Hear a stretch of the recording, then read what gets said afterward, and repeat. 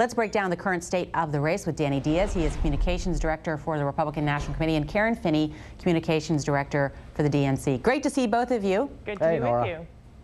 Hey, Danny, I want to go to you first and just talk about that Big Ten battleground poll that we saw, and we'll put that graphic back up.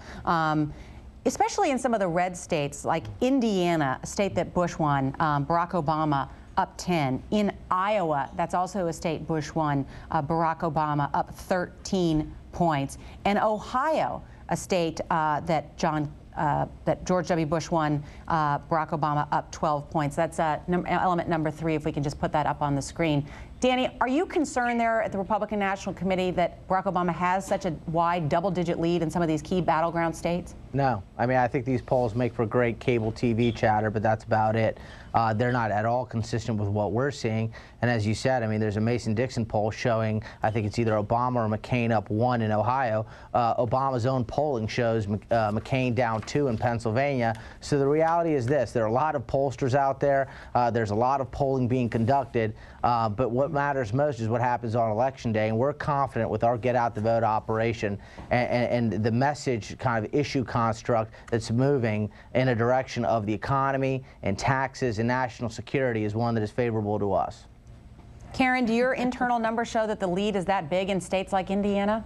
You know, our numbers show that we still have a lot of work to do, which is why we're going to keep working hard right down to Election Day. And obviously I disagree with Danny. While I do agree that the economy is a major issue, I think what you're seeing in these numbers is that people trust overwhelmingly Barack Obama in how he would take care of the economy. I think they know that when Barack Obama is out there talking about 95% of working people, middle-class people getting a tax cut instead of what John McCain wants, which is a tax cut for CEOs and companies that ship our jobs overseas. It's absolutely true. The American people know that that's not the direction we need to go in, Danny. They know that John McCain is not a maverick. He's a yes man who's voted with George Bush 90% of the time. You know, Nora, the great part of this is that we're now talking about Barack Obama spreading the wealth, using his words, and the fact that his running mate believes he's going to generate a test from a national security perspective. 2 huge fundamental weaknesses in his message that people are focusing on. So let me get this right, Danny. You're suggesting that a tax cut for 95% of working people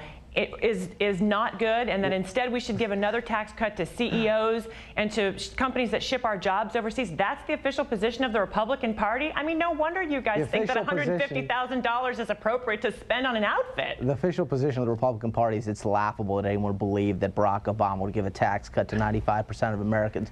His entire record... Why don't you tell that to the working people that they don't deserve? His entire record speaks to tax increases, 1, and 2. He's going to devastate small businesses to happen to employ those people he cares so much about, and they're going to have to go out on the road and get fired because they're not going to have jobs. I mean, it's very simple. I like your exchange, both of you, because I think you're pointing out some of the key points about what's different about these 2 campaigns. Want to turn the subject to spending, because this is a significant factor in this contest. I think, Danny, you would acknowledge this is a very difficult climate this year for Republicans. The economy has hurt them, and also now Barack Obama has a great deal of money. And we see now that in North Carolina, Barack Obama outspending 8-1, in Florida 3-1, in Indiana 3-1, in Virginia 3-1. Danny, how do you compete against that disadvantage for McCain when it comes to spending in these key states? Pretty simple. You can't buy leadership. You can't buy,